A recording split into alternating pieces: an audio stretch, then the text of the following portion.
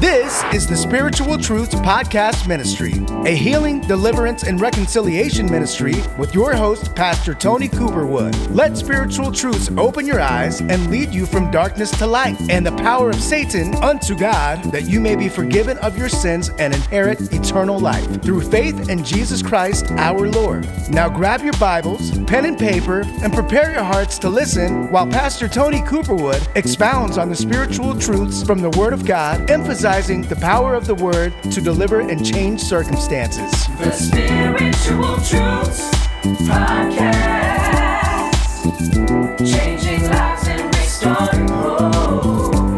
The Spiritual Truths Podcast. Hello, my friends. Thanks for tuning in to the Spiritual Truth Podcast. I'm your host, Pastor Tony Cooperwood.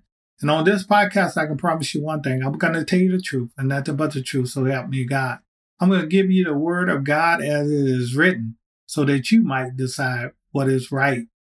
My brother and sister, we need to know the Word of God. The Word of God is the truth. The Word of God is sure.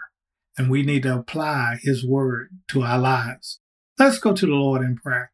Then, Father, we come together in the name of our Lord and Savior Jesus Christ. We ask that you will reveal truths to us today, that we might apply it to our lives and that we might become better as a result of it. Father, we thank you for who you are. We thank you for what you are doing in our lives and what you have already done. But most importantly, Father, we thank you for saving us. We can call you our Father because we are saved. We have placed our trust and faith in Jesus.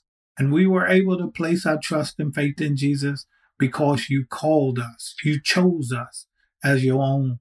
And so, Father, we take every opportunity to bless your holy name, to magnify you for who you are, and to thank you for your goodness, your grace, and your kindness toward us. We bless you and we praise you. In Jesus' name we pray. Amen.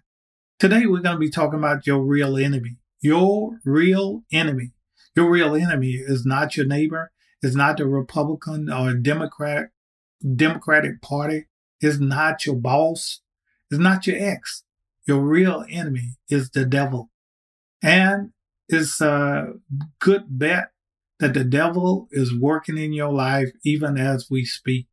That problem, that situation that has you down at this very moment is because the devil is at work. He's trying to destroy you, my brothers and sisters. He's trying to steal your joy. And sometimes the enemy uses even our family members to get after us. The war is continuous. The war is ongoing. It's 24/7. And we need to understand that. We need to understand that there is no rest because the devil never rests. Our rest, our strength, our faith is found in Jesus Christ and in Jesus Christ alone. We cannot have the victory outside of Jesus. And so if you want to win, if you want to defeat your enemy, you have to rely on the power of Jesus Christ. Jesus is the answer. Jesus is the one who gives us the victory. Call on his name. If we call on the name of Jesus, we'll find the help we need in time of trouble.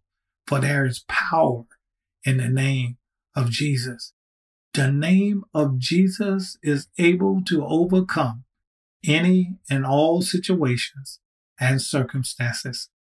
But before we get to the enemy, let's look at who we are as individuals. We are human beings, and as human beings, we have a sin nature. And so sometimes we live according to our sinful nature, and our sinful nature opens the door for the enemy to have his way in our lives. When we sin, we align ourselves with the devil, and we turn our backs on the things of God and God himself. And so you might be saved today. You might have given your life to Jesus in the past, and you might be born again, but you are living a sinful lifestyle. And because you're living a sinful lifestyle, you are seeing your life fall apart all around you because you have given the devil access to your life, and he is destroying you. He hates you, my brother and sister. He came to you as an angel of light. He's convinced you that in listening to him, you will have good things. But now you see he lied to you. The devil is your enemy. Satan is your enemy, my brother and sister. He does not like you. He does not like God. He hates you and he hates God. And he's using your sinful nature to destroy you. You have to turn away from your sins and place your complete faith and trust in Jesus Christ. You need to repent of your sins and you need to call on God in your time of need. Your sinful nature is this, my brother and sister. Your sinful nature is the things that you enjoy doing in your naturalness. And in your naturalness, you are at war with the Spirit of God. You are at war with God. If you have your Bibles handy, turn with me to the book of Galatians. Chapter 5 is where we're going. I think we were there last time. Galatians chapter 5. And we're going to start reading at verse number 16. I'm going to be reading from the New Living Translation. Galatians chapter 5, verse 16. And it reads, "So I say, let the Holy Spirit guide your lives. Then you won't be doing what your sinful nature craves. The sinful nature wants to do evil, which is just the opposite of what the Spirit wants. And the Spirit gives us desires that are opposite of what the sinful nature desires. These two forces are constantly fighting each other, so you are not free to carry out your good intentions. But when you are directed by the Spirit, you are in no obligation to the law of Moses." Drop in verse number 19. This is what we come over here for. It says, "When you follow the desires of your sinful nature, the results are very clear. Sexual immorality, impurity, lustful pleasures, idolatry, sorcery, hostility, quarreling, jealousy, outbursts of anger, selfish ambition, dissension, division, envy, drunkenness, wild parties, and other sins like these. Let me tell you again, as I have before, that anyone living that sort of life will not inherit the kingdom of God." So I'm saying your enemy is the devil. Satan is your enemy. But at the same time, you have a sinful nature. And we have a sin nature that we inherited from our foreparents, Adam and Eve.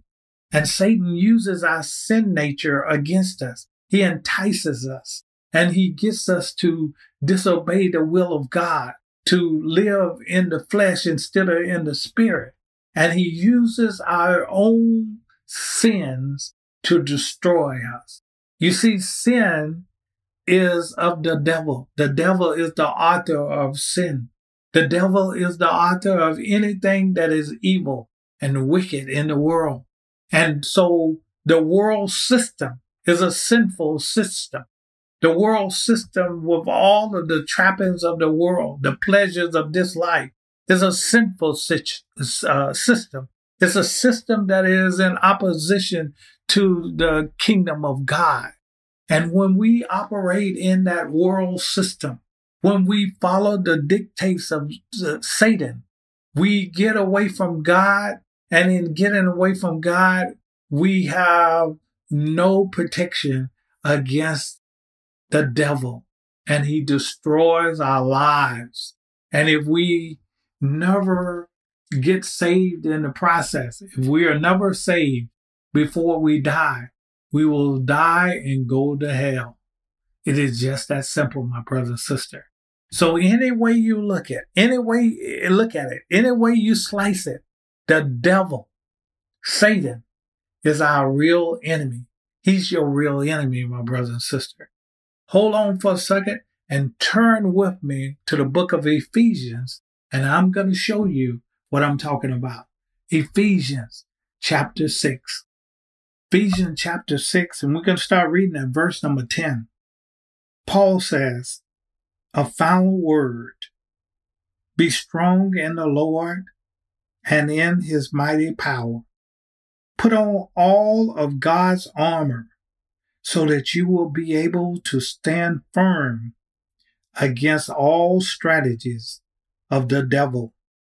For we are not fighting against flesh and blood enemies, but against evil rulers and authorities of the unseen world, against mighty powers in this dark world, and against evil spirits in the heavenly places.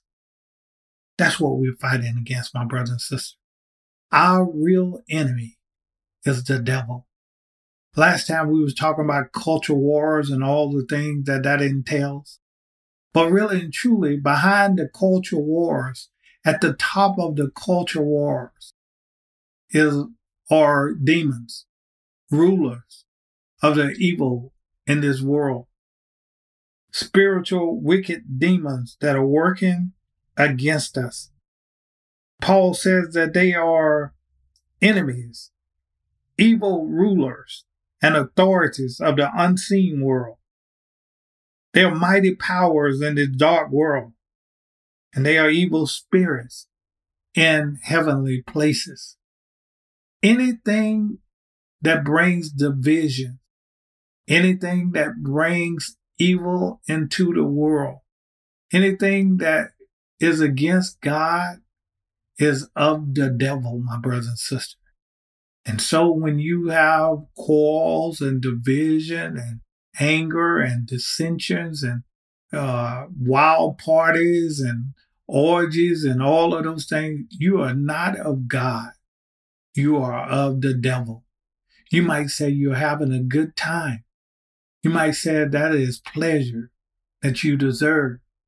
But really and truly, you are deceived and you are allowing the devil to have his way in your life. Your enemy is not a human being, not a flesh and blood human being. Your enemy is of the devil.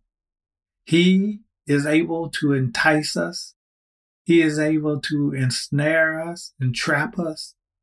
And he's able to destroy our lives because we give ourselves over to him when we commit sins, because sins are against the will of God. We lose our protection when we engage in things that God forbids. And so you might find yourself today in a situation that you never dreamed of being in. It's a bad situation. It's a terrible situation, and you don't know how you got there. You probably got there because you disobeyed God, because you chose your own way, because you allowed the devil to deceive you, and you thought you could sin and get away with it. Any sin is of the devil, and the devil has only one purpose, and his one purpose is to destroy you. Jesus says in John 10:10, the thief cometh not but to steal, kill, and to destroy. But I have come that you might have life and have it more abundantly. You can't have life as God will have you to have it by living in sin, by living according to the dictates of your sin nature. God wants you to turn away from your sins. He wants you to resist the devil, and he will flee from you. And so the devil might be on your back. The devil might be all in your life and destroying you at this very moment. But you can take authority over him. You can take authority over your real enemy by calling on the name of the Lord. All you have to do is repent and acknowledge that you have sinned and ask Jesus to come and help you and to save you. And Jesus will. So if you find yourself in a bad situation, if you find yourself wrestling against what you thought was flesh and blood, but it's not flesh and blood, it is the spiritual evil behind the person who the enemy is using to attack you. You had to speak to the spirits and not to the person. You had to take authority over the spirits that's controlling the people who you thought were your enemies. Now you know that they are not. Now that you know that you're dealing with powers of darkness that are working against you, now you know what you need to do. Paul says in verse 13, Ephesians 6, verse 13, therefore put on every piece of God's armor so you will be able to resist the enemy in the time of evil. Then after the battle, you will still be standing firm. Stand your ground, putting on the belt of truth and the body armor of God's righteousness. For shoes, put on the peace that comes from the good news so that you will be fully prepared. In addition to all of these, hold up the shield of faith to stop the fiery arrows of the devil. Put on salvation as your helmet and take the sword of the Spirit, which is the word of God. Pray in the Spirit at all times and on every occasion. Stay alert and be persistent in your prayers for all believers everywhere. Paul said you have to take on the full armor of God. You have to understand who you are in Christ Jesus. And in order to take on that full armor of God, you must first return back to God. You must repent of your sin, and you must acknowledge that you have strayed away and that you have opened doors that you never expected would be open in your life. You have allowed the devil into your life, and you've given him free rein in your life by sinning and turning your back away from the commandments of God. Now you have to repent. Now you have to close the door. Now you need to denounce Satan, and you need to call on the name of the Lord. For the Bible says that whosoever shall call on the name of the Lord shall be saved. You need to call on Jesus, and Jesus will fight your battle for you. The battle is not yours. It is the Lord. But you must do your part. You must take on the full armor of God. You must stand on the truth of God. You must give or recommit yourself to God. And you must ask for help. You must stop sinning. And you must place your complete total trust in Jesus Christ and in Jesus Christ alone. Now turn with me to 1 Peter chapter 5. 1 Peter chapter 5, and we will start reading at verse number 6. 1 Peter chapter 5, verse number 6. So humble yourself under the mighty hand of the mighty power of God, and at the right time he will lift you up in honor. Give all your worries and cares to God, for he cares about you. Stay alert. Watch out for your great enemy, the devil. He prowls around like a roaring lion, looking for someone to devour. Stand firm against him and be strong in your faith. Remember that your family of believers all over the world is going through the same kind of suffering you are. Peter says, you have to stand firm, my brother. You have to believe in Jesus and Jesus Christ alone. You have to cast all your cares on God, for he cares for you. In other words, you have to put your total, complete trust and faith in Jesus Christ and in Jesus Christ alone. Your real enemy is not flesh and blood. It is not a human being. Your real enemy is the devil. And Peter says he walks about as a roaring lion, seeking someone to devour. And he has zoomed in on you, but you can defeat him.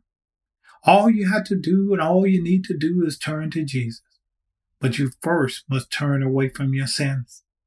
You should never expect God to help you in your sin. You need to repent of your sins. And you need to turn in faith to Jesus, in Jesus Christ. Place your faith in Jesus Christ and in Jesus Christ alone. Then you will have all of heaven to help you to fight your battles. For the battle is not yours, my brother and sister. The battle is the Lord's. The Lord has already won your battle. It's already done. You just don't know it yet. Whatever you're going through now has already been decided. And I have good news for you. You have already won. For victory is in Jesus.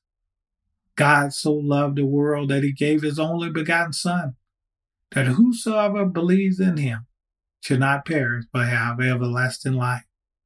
God loved you so much that he gave you Jesus, and you accepted Jesus as your Lord and Savior. But in time, you turned away from him, and you embraced sin, and now you're suffering the consequences of your sin. But I have good news. The good news is that once you're saved, you're always saved. Yes, we might stray away from God.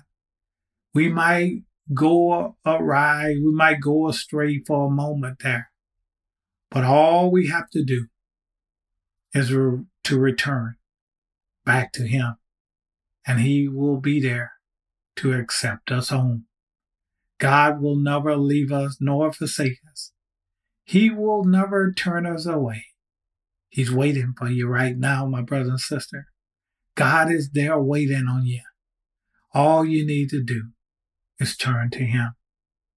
Let's pray. Lord Jesus, I've gone astray. I've turned away from you. I've lost my first love. But even now, I know you're waiting on me. And so I return. I turn away from my sins. I repent of my sins and I confess that they were wrong. And I was wrong in turning away from you. Forgive me, Lord Jesus. Please forgive me. I acknowledge my sins. I acknowledge my wrong, and I will not do them again. Lord Jesus, I come to you. Cleanse me, change me, strengthen me, and bless me anew. I need you, Lord Jesus. I need your help. I need you to defeat my enemy. I need you to destroy all the works of the enemy that are in my life at this very moment.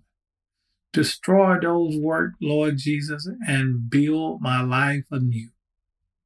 I bless you, Lord Jesus. I thank you and I praise you. It is in your precious name I pray. Amen. Friend, if you prayed that prayer, Jesus has heard you and help is on the way. Just wait on the Lord. Be of good cheer and wait on the Lord, and he will lift you up. We'll stop there for today. Don't forget to hit that subscribe button. Don't forget to tell your family and friends about the Spiritual Truth Podcast. And if the Lord leads you, send us a donation so we can get this gospel out around the world. The world needs to hear about Jesus. The world needs to hear the truth. And we are here to deliver the truth. For we will tell the truth. So help us, God. We thank you for listening to the Spiritual Truth Podcast. We thank you for giving. We thank you for all you do, and continue to pray for us. Continue to pray for us and continue to share the good news of Jesus with those that you know. Until the next time, my friend, may the Lord watch between us while we are absent from one another until we come together again.